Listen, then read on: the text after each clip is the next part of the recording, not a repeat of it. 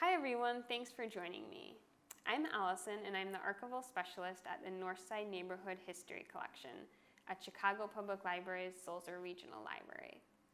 Today we're going to explore an archival collection that I was inspired to select by this year's One Book, One Chicago selection, which is Exit West by Mohsin Hamid.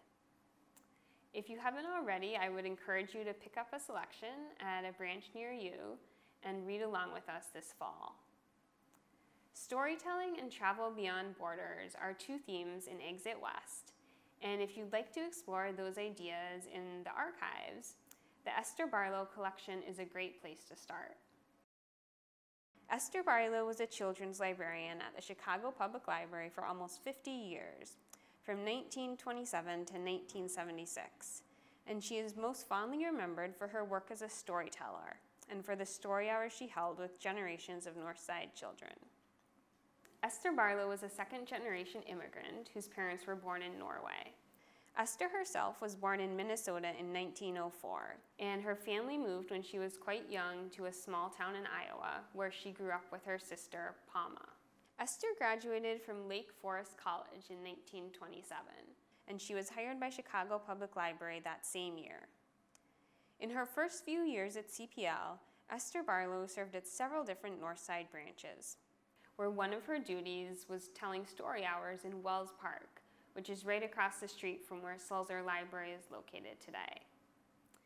After her first few years on the job in 1942, she moved to the Lakeview branch, where she stayed until 1955. In 1955, she was appointed head of the children's department at Hild Regional Library. She remained at Hild Library until 1976, when she retired. Looking through the collection shows that Esther Barlow's interest in storytelling started early in her career. In 1930, she took a class on storytelling where she noted some interesting advice. One piece of advice was to strike a chord that will attract attention at once, avoid long introductions. And another was to never tell a story that you do not like or half know.